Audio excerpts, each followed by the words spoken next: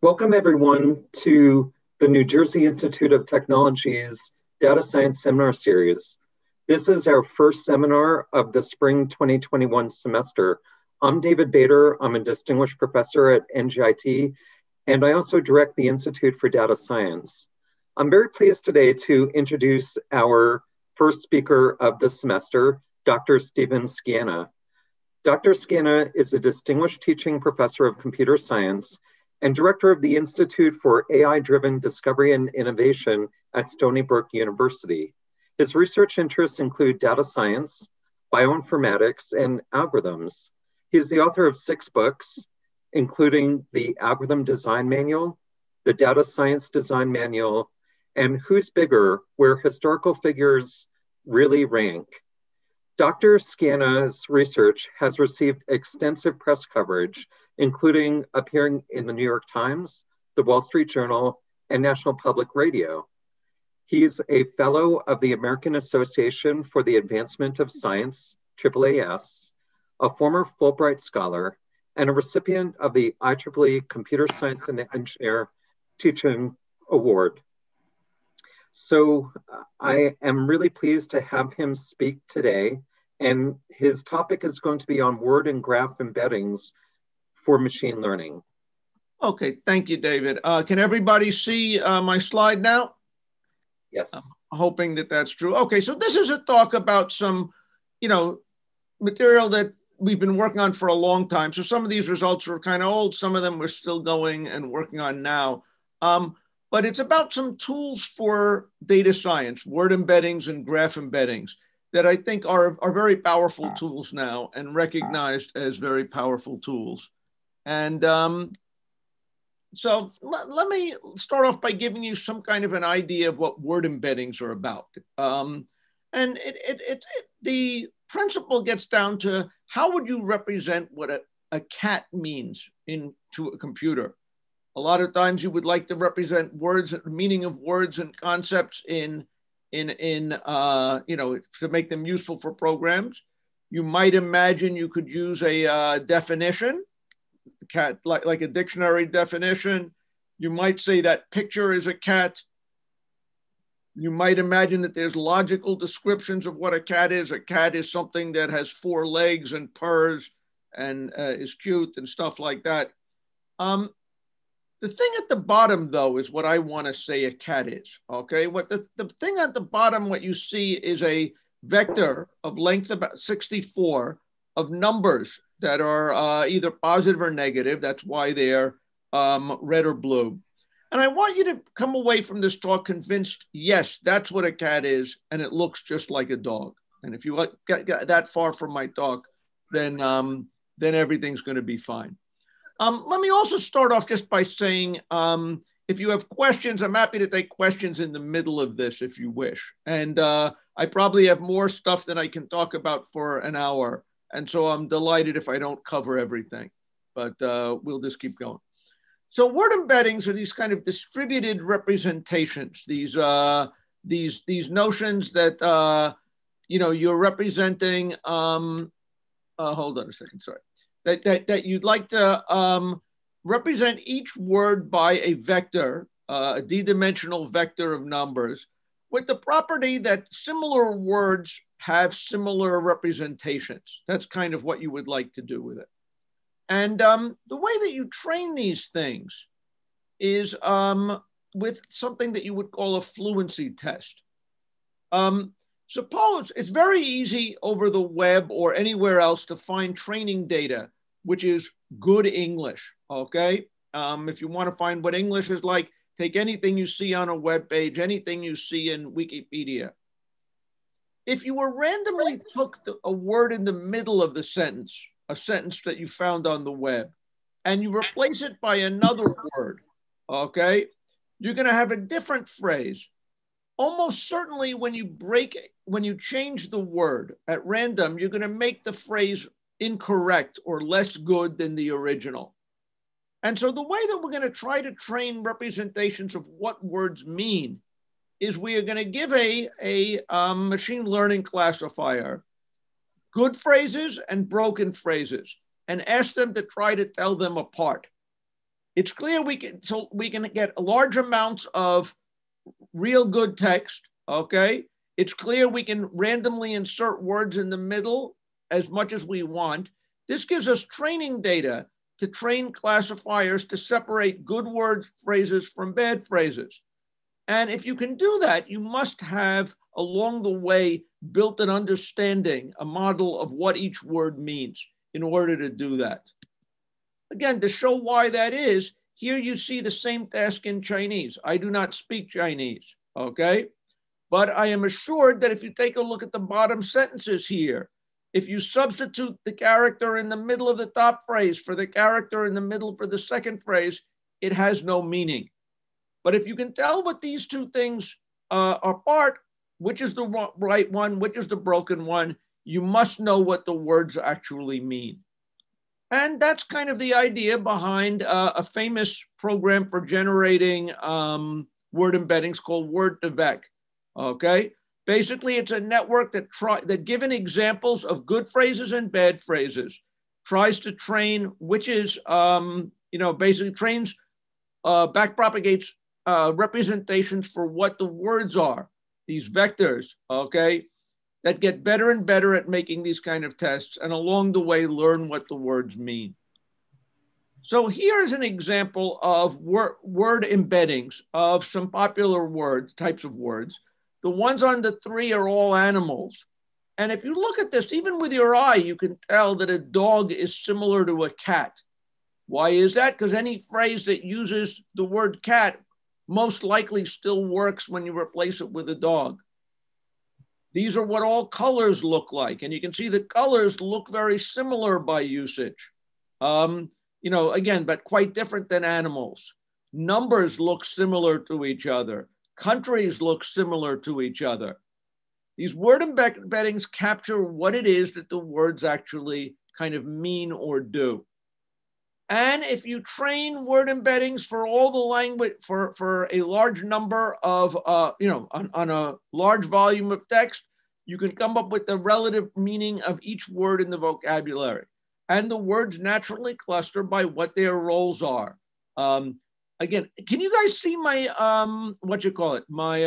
my pointer when I do this? Yes. Okay, so over here you see where the states kind of naturally clustered. And I think these were cities. Those were cities. And I think these may be countries. And you'll see nouns and verbs and things like this. Basically, these representations capture a lot of what the words mean in an unsupervised way. Okay, any questions about what I mean by a word embedding? Rest of my talk is gonna drive basically some things that you can do with these word embeddings, including going off into a surprising direction to try to help understand properties of graphs. But let's for now start in words. Again, just like I could train word embeddings in English, there's no reason why I couldn't train, if you gave me a bunch of text written in French or a large text corpus of Azerbaijani, okay, I should be able to train word embeddings for each of these other languages. And so one of the things my group did a while ago, but quite early in this machine learning, relatively early in this machine learning NLP revolution, which has taken place, we wanted to build systems that did basic NLP, okay? But we wanted it to work on all languages, 100 languages, rather than optimizing something for one language. And this is the kind of thing machine learning is very, very good for. First, these word embedding technologies work equally well in essentially every language. This represents words that are similar in, I guess the argument here is that the first word in each one of these little tables is kind of the center. We're then showing you what are the 5 closest neighbors to it. You can think of these word embeddings as being points in high dimensions. What are the nearest neighbors to rouge in French? Well, you get other colors in French. What are the nearest things to dentist in Spanish? Well, you get other professions like ophthalmologist and barber and gynecologist. What is the nearest thing to Mumbai, the city in English? You get other Indian cities. Okay. What is the nearest thing to Putin? Okay. In Russian, you get other Russian leaders. Okay. And again, this is what you would kind of make sense. If these word embeddings capture what the meaning of the word is, nearby words should play similar roles. Okay. And if the shape of these embeddings is basically the same in every language, you should be able to use them to train a class of, train models for doing the basic NLP. This is the most amazing figure that you'll see that I present today. This is, I wanted my students to build basic NLP systems in 100 languages. And the team to do it was basically Rami, that one person alone by machine learning could build NLP systems for 100 languages, okay, is something that only could make sense in a world of machine learning. We used Wikipedia to train the word embeddings. We used the Wikipedia to, annotate other forms of data. The hyperlinks would typically link to pages that were for people, places, or things. So we could train named entity recognition systems in all these languages, okay? Using the links, the hyperlinks in Wikipedia as, in some sense, an annotation of, if it went to a person page or a place page, we could kind of do these things, okay? And it shows the power of these kind of word embeddings. Basically in the days since then, word embeddings and their successors, more sophisticated language models, are basically how you do natural language processing these days, which has had tremendous advances. Any questions about that? Okay, if not, I'm going to keep rolling until I hear complaints. But you can use word embeddings for lots of other things. Word embeddings capture what words mean.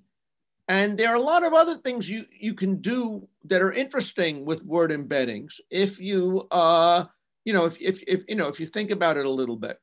Again, I'm kind of interested in history. A lot of the work we've done, including the book David mentioned, had to do with analyzing Wikipedia to try to get some senses of the magnitudes and roles of historical figures. One thing I'm interested in is the history of language and the question of how is it that meanings of words evolve, okay? So words, the meaning of words change over time, okay? Sometimes words pick up new senses, okay? Sometimes old senses disappear, okay? Sometimes, they're entirely new words created. The claim would be that I'd like to show is that use of word embeddings gives you ways of understanding whether the words have changed meaning over time. Here's an example of a plot that we were able to produce. A word that changed its meaning a lot is the word gay. When I grew up, gay meant happy, okay? And it meant happy, it meant cheerful, it meant this. But over the years, it morphed towards being the word homosexual. And the question would be, how could you determine when words like this change meaning? Word embeddings over a corpus tell you what a word means in the words that in the text that you've analyzed. Can we use this property to try to plot how words change over time? And so to do this, we decided we were going to train word embeddings on text produced from books over every 5-year period, starting from 1900, okay? Google has scanned a large number of books. There's a wonderful website called Google Ngrams that reports on basically the frequency of all short phrases that appeared in books as a function of time. But as a result of that, we know how often short phrases, we know all the short phrases that occurred in books in 1900, in 1905, in 1910, in 1915. we could use this data to train different word embeddings over each window, okay, over each year, and then convert these word representations into a unified space by basically rotating the space. Again, we typically are representing our words in 100 dimensions or so. But if we want to make the dimensions from 1900 correspond to the dimensions from 1905, we have to do something to unify that. We developed a way of doing that using localized linear regression to take try to preserve the position of words as much as possible, okay? Then, once we have tried to have unified all the dimensions or representations, we can look for words that have moved more from one year time period to the next than other words, okay? And by properly doing a statistical analysis of this, we can figure out which words have moved by an amount to be interesting enough to say that it has probably changed its meaning. So again, the technically interesting part here is, given two independent embeddings, how do we bring them into the same embedding space? And we did this by, like I said, if you could think about it, we want, ideally, if the dimensions mean the same thing, cat in 1900 should be basically in the same position as cat in 1905. So we have a lot of constraints. Any word that appeared in both corpora over the period kind of represents a training point. We want to find the rotation that preserves the position of these points as well as possible, okay? And once we do that, then again, it's the outlier points that become interesting. So when you start taking a look at this, we developed a statistical method to tell when is it that words change meanings in interesting ways. And again, I think many people are, obviously gay is a classic example, like I described. Used to mean happy, now it relates to sexuality. There were other words that changed in interesting ways. Tape at one point was a sticky thing. Then around 1970, tape became a magnetic recording thing. Let's tape this. Somehow I understand David is taping this lecture, putting it on YouTube, okay? We were able to pick up that as being a meaningful change. My favorite word shift was diet. Diet at one point meant what you ate, okay? And then diet meant what you didn't eat, okay? It changed from basically a diet of something like diet of bread and butter to let's go on a diet. And by analyzing word embeddings, we can kind of get this sense of how is it that things change over time. There are other interesting things you can start to do with these word embeddings when you look at them. Again, word embeddings are points in space. Every word is being represented as a point in space. Is there more structure we can pull out of these embeddings than just whether or not they are 2 points are close to each other? There's kind of this notion of an is-a relationship. We know that, basically banana is a fruit, okay? And grapefruit is a citrus, okay? Is there a way that we could kind of reconstruct orderings of what it would be kind of nice if we could not just have unstructured points, but construct basically hierarchies, orderings of these words based on their embeddings. And we were able to show that there is some structure in there when you realize that even if all you have is word embeddings, to build word embeddings, you had text, you knew how often the words occurred. And we developed a method where you can basically orient a word to point it to another word if it is nearby and it occurs less frequently, it's less important than the thing above it. And once you do that, you can start to construct interesting hierarchies, interesting DAGs, if you wish, okay, on word or graph embeddings, okay, to kind of help capture some of these kind of meanings.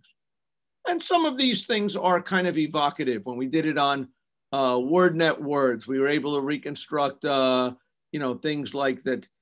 Geometry is a type of mathematics and calculus is a type of mathematics.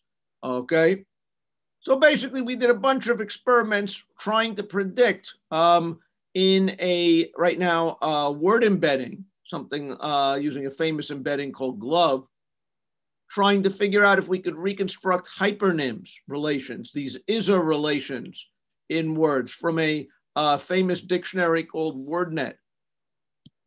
And basically, using our heuristics and our that said that words typically if it's an ISA relationship, the bigger category, probably the more general thing is probably the thing that a word that occurs more often. We were able to reconstruct, okay, a lot more of these relations than you would by chance. So basically, these word embeddings can be used to capture the evolution of words and kind of their roles and powers like that.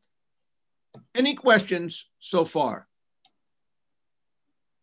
Concerning... So Steve, there's a question that came through on the chat from Jiping Yan. What if you use the New York Times and the Wall Street Journal instead of Google Books? Intuitively, words used in newspapers are closer to real life than words used in some books. Okay, so there's a question of, you're right that your embeddings are related to how, what your training corpora is, okay? And, you might say, oh, newspapers give better English than Wikipedia.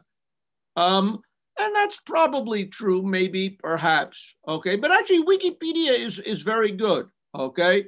So I don't think there is much shame in training on Wikipedia. I think Wikipedia is generally written by people who know how to write. I will also tell you that even when you train on, I will say, rougher corpora, like web text on the web, okay? Generally speaking, the embeddings are going to be meaningful. So in fact, it may be more important to have a larger amount of training data than it is to have it written by, there's a trade-off between quality and amount. And it may very well be that this is a game where amount, okay, trumps quality on some level. Okay, I don't know if that answers your question or something. So generally speaking, it's when we build these embeddings, I'm not so worried about what the corpora is. You use the most that you can. One of the good things is that these word embedding methods are very fast to train. So we don't mind, we can work on a large amount of data, okay, to get them to mean what we want. So Steve, there's another question from Helen Hoffman. GLOVE is a static embedding. Excuse me. GLOVE is a static embedding. Each word has one embedding. If we are using BERT or Elmo dynamic embedding, each word has max 3 embeddings. How do we calculate graph distance? Okay, so first of all, again, there is, if we think of the history of these methods, okay, word embeddings were a tremendous advance in natural language processing.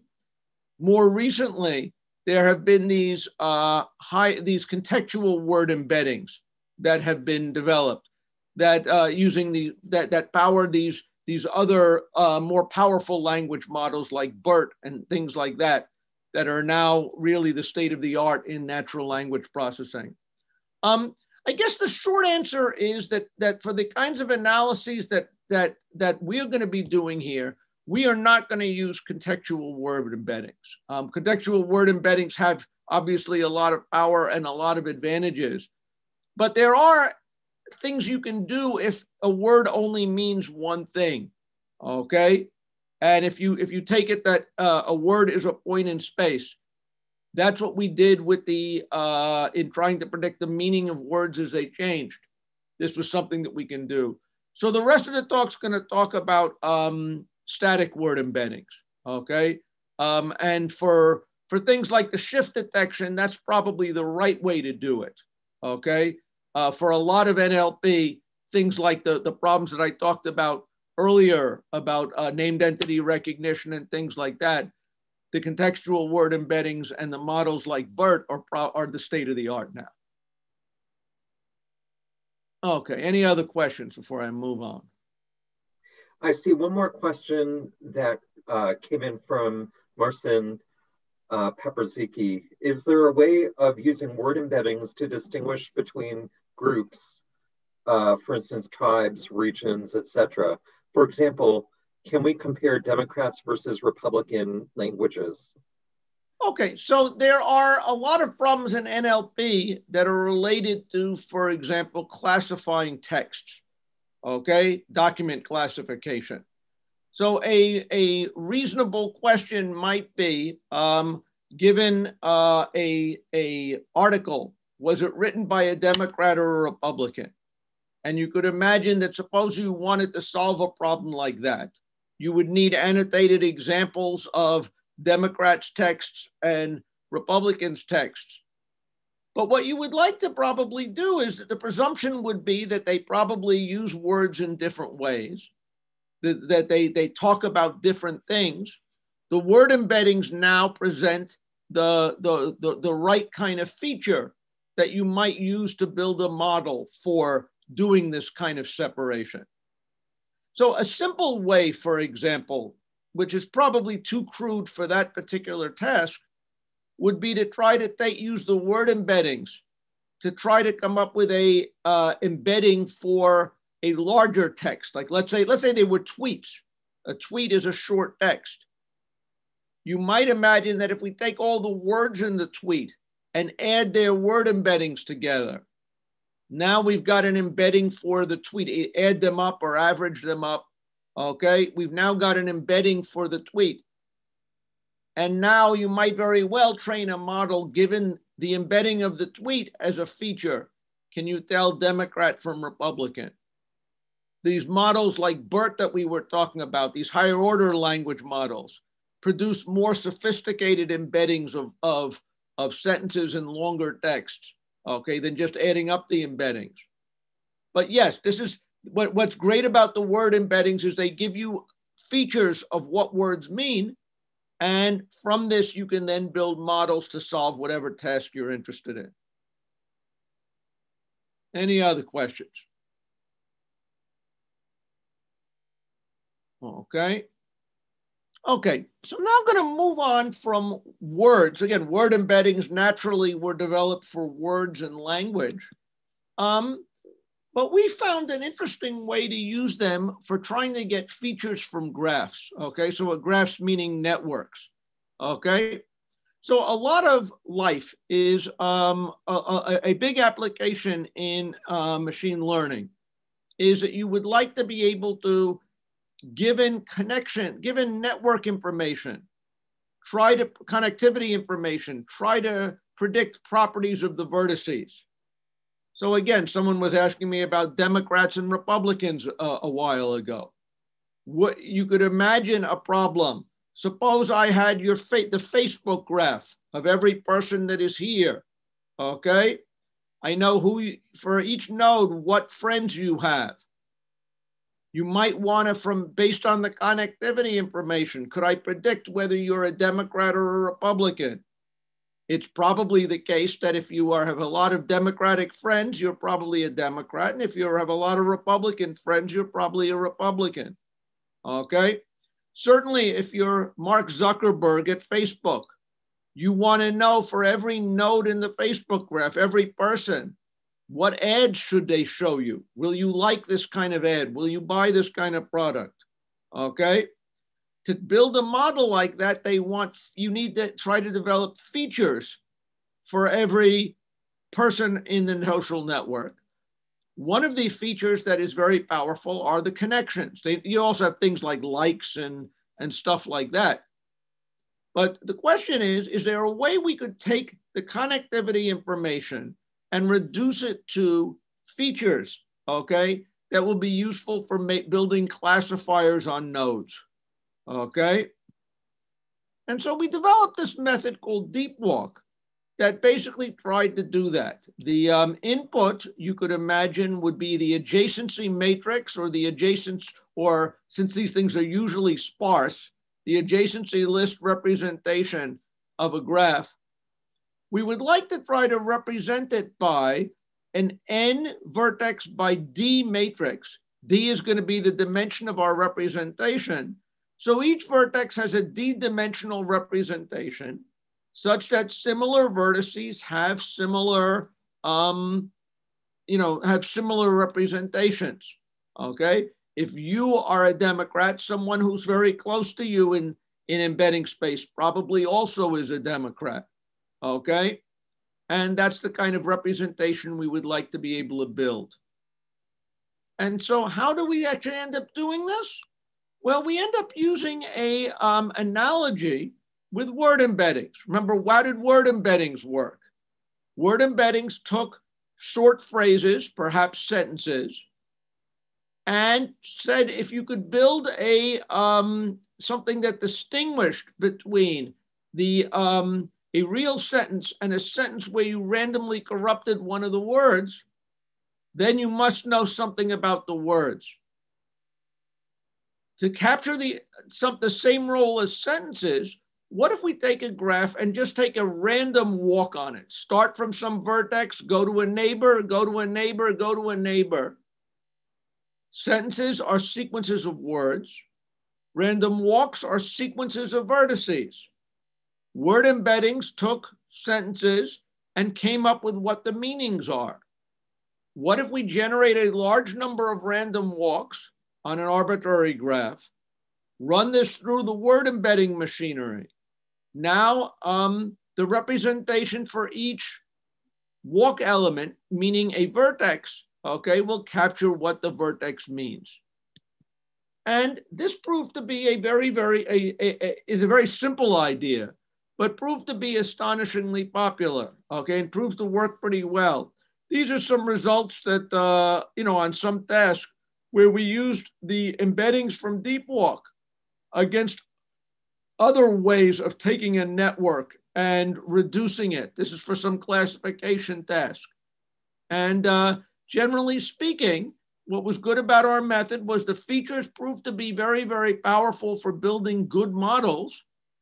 And it was also fast to get these kind of embeddings.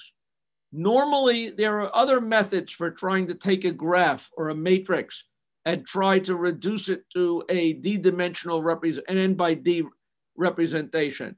Things like singular value decomposition or PCA and things like this. These methods do not scale very well for large graphs, but the random walk methods we have do scale very, very well. And so this is something that has become astonishingly popular. Everybody is doing the DeepWalk, okay? Basically, it's a method that kind of gives you a way to use the basic idea of embeddings now on networks instead of just on words, okay? And produces very, very good features.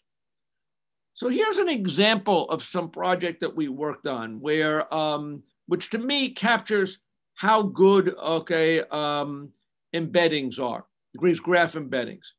This is the result of DeepWalking Belgium. What is Belgium? Belgium is a country, that much I think you know. I was working with a student who had access to the call graph from a major Belgian telephone company. So every vertex represents a person in Belgium, and there were edges between two people who spoke to each other over the phone. Now, what do we know about Belgium? One thing that's interesting is that Belgium is divided among two major languages. There are French speakers and there are Flemish speakers. And there are smaller communities of German speakers and English speakers. What does this show? This shows what if you just take the call graph of Belgium, build the DeepWalk representation on it, project this down to 2 dimensions, and then color each vertex based on what language they spoke. When you bought the phone from this Belgian telco, there was a setting where you could say, do you want your messages to be in French, Flemish, German, or English? So we knew what language they liked to speak. And what do you see? It's very, very obvious that the French speakers speak to the French speakers. The Dutch speakers speak to the Dutch speakers. And you also see the English neighborhoods and the French and the German neighborhoods. It's not that these people only spoke one language, because everyone in Belgium presumably speaks at least 2 or 3 different languages. But still, if you are someone whose favorite language is Flemish, you probably spend more time speaking to someone in Flemish. Okay, and this is the kind of thing that is captured naturally without any training. Okay, just by building the DeepWalk embedding. It's kind of, what's great about it is this gives you an unsupervised way to get a representation of what the vertices mean. And again, there's a lot of things. I really like looking at these embeddings and seeing what they kind of meant. So at one point, we started working on a problem from analyzing Wikipedia. Could we figure out whether which people were historically similar to each other? So who should be similar to Abraham Lincoln? Well, probably other presidents and things from that time. Who should be similar to Albert Einstein? Probably famous physicists. Who should be similar to Mozart? Classical composers. Okay. So the question is, how could we read Wikipedia articles and try to tell whether or not what people are similar to each other? So we built a reasonable evaluation metric. I don't want to go through this. That basically was given a task of, given 3 people, two of whom were relatively close to each other by some annotation, and the other is picked at random. Can you tell them apart? Okay, and we had different standards of how hard this was to try to identify who the outlier was among the 3.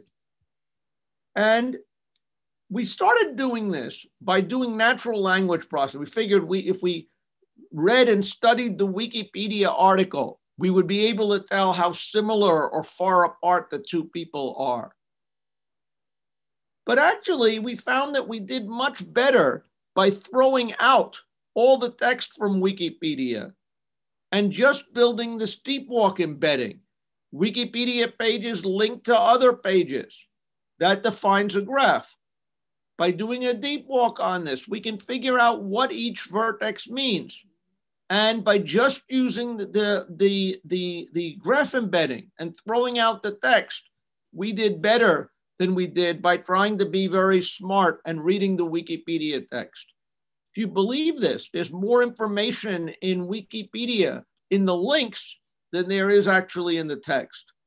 Or probably more to the point, there's more accessible information in the links than the text using our kind of embedding method. And again, I find it very evocative when you look at who are the nearest neighbors of people in Wikipedia DeepWalk space. The nearest neighbors of Beethoven are classical composers. The nearest neighbors of Mick Jagger are Beatles and Rolling Stones. The nearest neighbors of Einstein are physicists. Nearest neighbors of Scarlett Johansson are actors and actresses. The nearest neighbors to Stephen Skiena in Wikipedia are Larry Page and Sergey Brin. And amazingly, 2 out of 3 of us are billionaires. Okay. So anyway, but you should see it, but we are certainly all computer scientists. And it kind of does show that kind of these representations capture some notion of similarity or connectedness that is very, very important. Being able to tell when things are similar, I think is very, very useful for browsing, for understanding things, okay? And we did some studies of these kind of things. And since then, we've gone and developed other methods for building these embeddings from graphs. One of our approaches that works somewhat well, pretty well, is something called HARP, which is where we try to look for global structures. Okay, global, we embed parts of the graph and then use that to help recursively embed smaller structures. Basically trying to build graph embeddings using ideas from the way people build good systems for drawing networks, okay? And there have been lots of other embedding methods that have been developed since our original DeepWalk paper. All of them work seemingly a tiny bit better than DeepWalk, okay, at least in the papers that we write and other people write. But in general, the DeepWalk method has proven surprisingly resilient. In fact, there was this survey that I liked of some, where these people were surveying let's go back there. We're surveying different graph embedding methods. There have been a zillion graph embedding methods developed. And their conclusion was basically, even though DeepWalk was really the first one, it still basically is about as good or better than many of the successors, okay, which I feel is kind of an amazing thing for such a simple method, okay, that, on such a relatively important task. The other aspect of these kind of graph embeddings is that the world has, that this kind of led to, kind of in some sense, this is the forerunner of graph convolutional networks. There's other ways of taking graphs and reducing them to features that have become popular in machine learning. There's this whole area now of graph representation learning, such as this, which, I encourage you to read this book by Hamilton if this is what you're interested in. And these GCNs differ from graph embeddings in certain ways. In both cases, the goal is in some sense to capture a representation of what a vertex means. These graph neural networks have a couple of advantages or differences. One of them is that if you have labels on the vertices, if you know, for example, that some people are Democrats and some people are Republicans, maybe you could exploit that to build a better graph embedding. And these GCNs try to predict things, including the labels and any other data that you have. So you can kind of train a specific thing to represent, to be an application-specific embedding. That's one of the advantages of these graph convolutional networks. The other advantage is that they are kind of methods that for any neighborhood of vertices would give you an embedding. So they make it easier. You can, in principle, compute what the representation for a vertex should be, even if you didn't have it at the time you were training the network, okay? You can impute embeddings for new vertices in a good way, okay? And this is sometimes a very powerful thing. So these are also good things. But just like word embeddings, I think have, in certain contexts, are, static word embeddings have good power, are useful for a lot of things. These static embeddings are useful for a lot of things, okay? Because sometimes it's very nice to have a single representation of what the vertex means, okay? Any questions here about graph embeddings? I've rattled on for a while, so. So we have a couple of questions, but maybe I'll wait till the end and then read those to you. Okay, you want me to keep going? Yes, well, there's a question. Maybe I'll share one question from Huang. May I ask what the biggest challenge for DeepWalk is right now? So the biggest problem that, let's say, so DeepWalk I think is good. One problem, which is what I'm going to address in my next section, is that DeepWalk is still, on a very large network, DeepWalk is time consuming. So you'd like to be able to, if let's say, like one of my dreams has always been, I wanted to come up with an embedding of the entire World Wide Web. You could imagine that the World Wide Web is the biggest graph someone like me can get my hands on. Mark Zuckerberg can get his hands on bigger graphs. But if I wanted to try to build an embedding of a very, very large network, large meaning not millions of vertices, but hundreds of millions of vertices or billions of vertices, these tend to be slow. So performance is one limitation of DeepWalk, okay? And, you know, another thing is that there probably are, it probably performs somewhat different on sparse versus dense graphs and things like, but actually it's pretty resilient to that. The main thing that I would say is, you know, a limitation tends to be speed. Okay, so any other questions? We have a question from Yanis Koutas. Is there a graph theoretic or mathematical understanding on why these embedding methods do find interesting clusters in these data? Okay, so there is a question of, if you say, what is it that these word embeddings or graph embeddings are doing? There's a theoretical understanding that in some sense, what they are doing is factoring, you know, you could imagine building a, let's first think about the word embeddings, okay? You can kind of think of it as being, think about a matrix where there's something called a pointwise mutual information, how similar the contexts are around the vertices, okay? There are results that say word embeddings basically are like doing matrix factorizations of these pointwise mutual information matrices. And there's a similar interpretation to what you can say that the graph is doing, basically. Now what we're looking at is, you know, at each vertex, there's a question of what is the kind of vertices, what is reachable in its immediate neighborhood, okay? And if you build matrices capturing that, factoring that is what DeepWalk is doing. So there is some theoretical understanding, exactly what you do. And one thing that I guess is interesting to it is there's also a question of what is the dependence the embedding has on edges, which are basically like hops of length 1 versus longer walks, hops of length 2, you know, 2 hops or 3 hops or something like that. In principle, the you know, the embeddings that you're getting are some fraction of some information from 1 hops, 2 hops, 3 hops, and so on. And there are embedding methods that study whether you want to weigh walks of a particular length, you know, vertices that are separated by walks of a particular length more than others. I don't know if that answers your question, but that's kind of what I'm thinking here.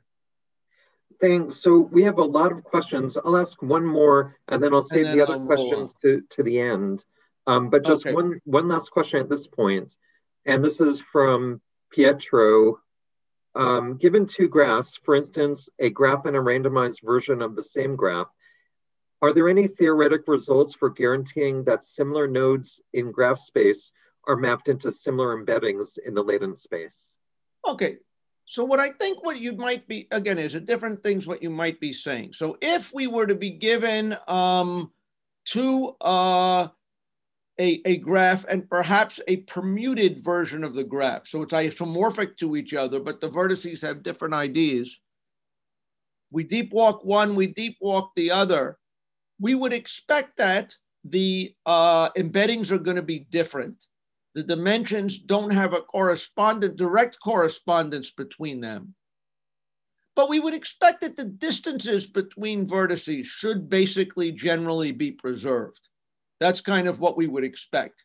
It's not that there's going to be one embedding for this graph that's certainly going to respect isomorphism. That would be too hard. Isomorphism is, you know, an intractable problem, or, you know, a not known a fast way to deal with it. But on the other hand, we would expect that the relative distances should roughly be preserved over the 2 different embeddings. Any questions? Okay, let me move on now, since that's what David's encouraging. Let me go to a last topic on graph embeddings. And maybe that's pretty much where, maybe that's where I'll end up stopping. So when we talk about DeepWalk, again, I like the fact DeepWalk, I like it. The embeddings are nice. We use them for a bunch of things, and I'm usually happy with them.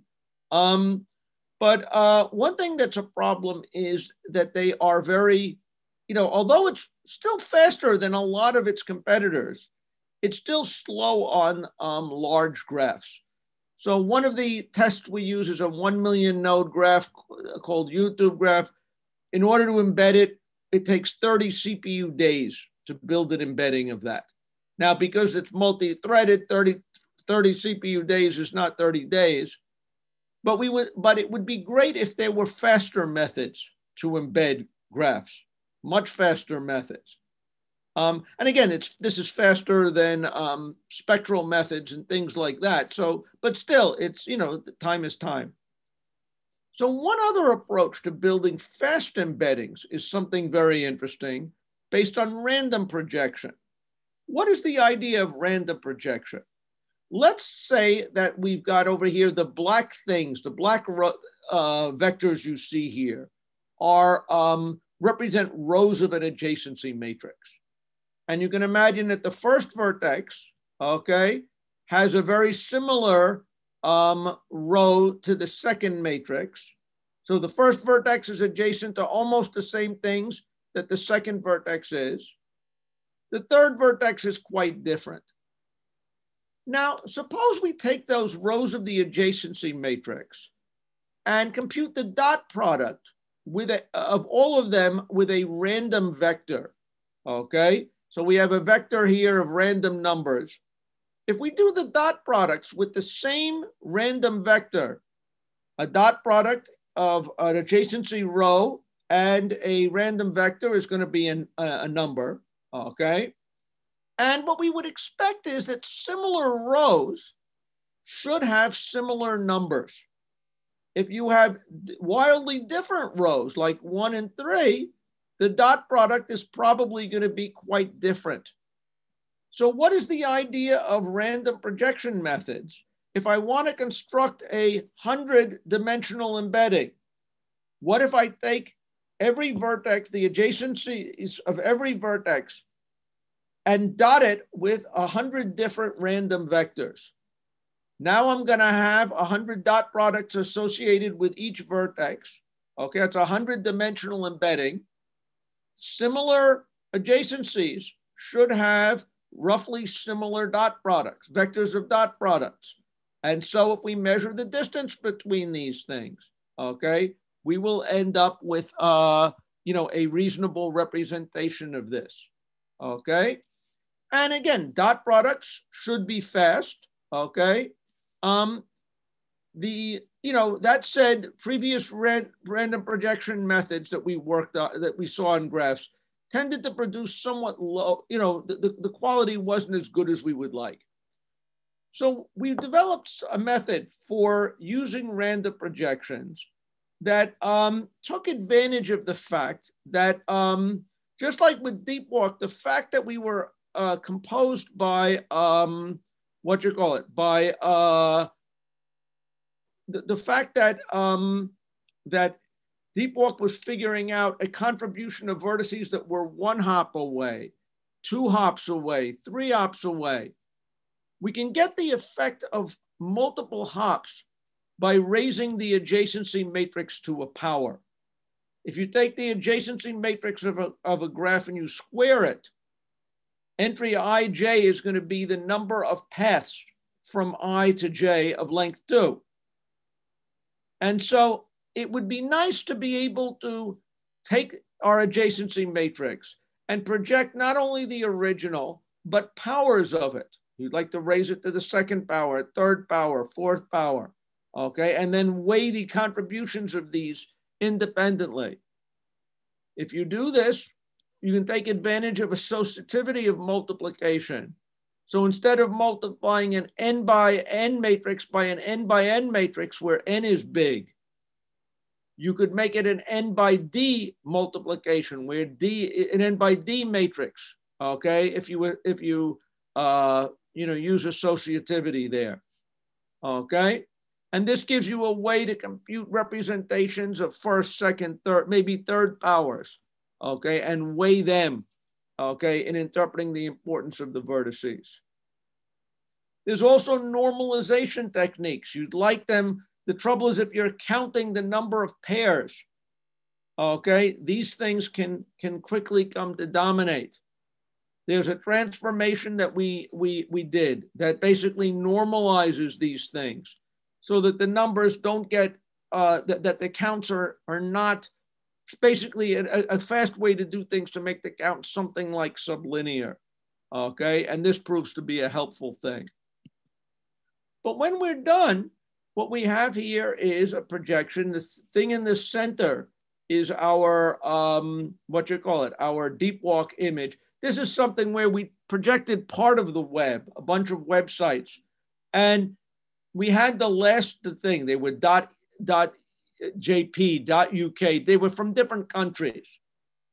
And when we look at the content between them, you would expect that the different related countries, websites within a country are more likely to link to each other than websites across from that. When you look at DeepWalk, you can see that the clusters we get very strongly reflect the country of origin of the websites. When you look at our competitor random projection method, you get a pretty picture, but you don't see good clusters on things. When we used our method, which we called FastRP, we get nice clusters.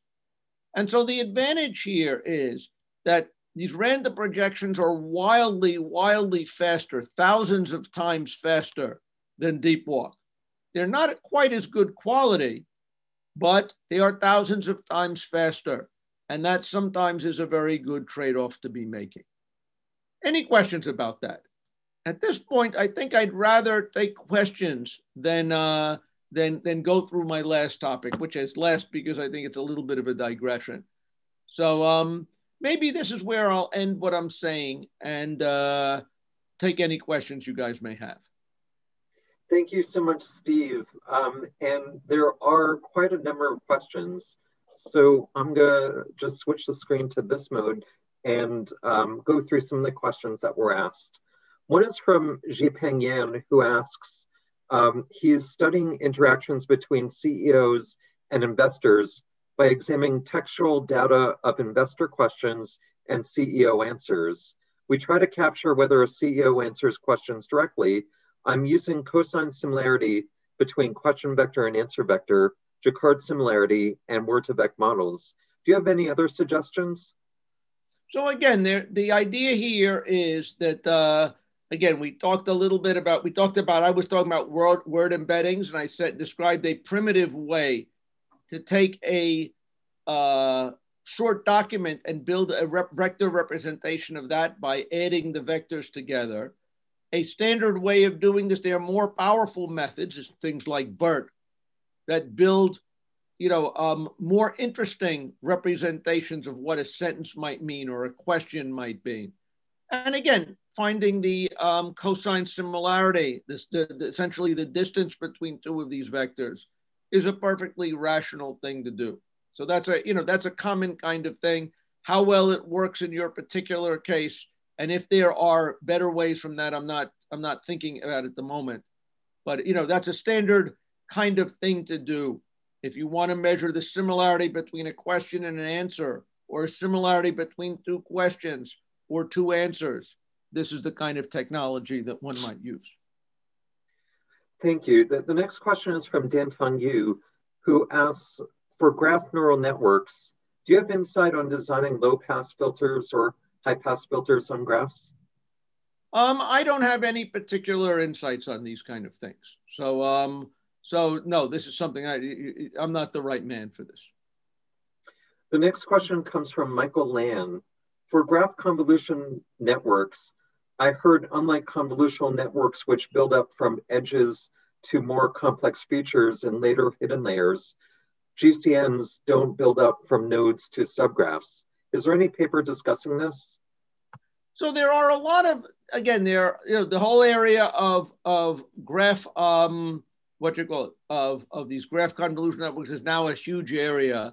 Again, I would probably recommend that you read the book by Hamilton, okay, that I flashed up here on graph representation learning.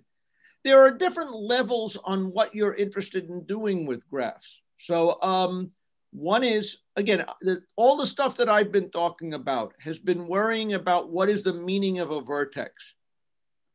But in many cases, you're interested in other things. You're interested in, for example, are two graphs similar to each other? Maybe graphs represent molecules and you'd like to know, are two molecules similar to each other? This is a different, a related but different kind of problem. And, so I would recommend, again, if you're interested in these kind of things, the book by Hamilton is probably a good overview of what the state of the art is. And maybe one final question from Danton Yu. What's the connection between your random projection and Krylov subspaces? Okay, Krylov subspaces, I will confess in my ignorance, I don't know what a Krylov subspace is, okay? So I'm gonna plead guilty there. I will say that it is these random projection methods, and this may be kind of the same, related to the same thing.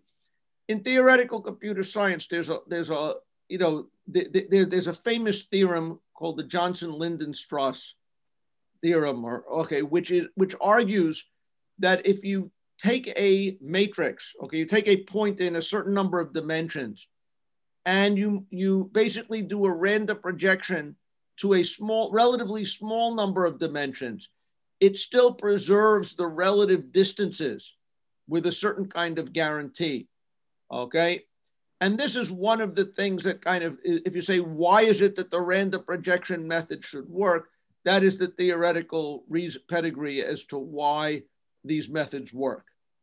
Okay, is that kind of, we're doing a similar kind of random projection, and these would be expected if you use enough dimensions as a function of the number of things that you are embedding.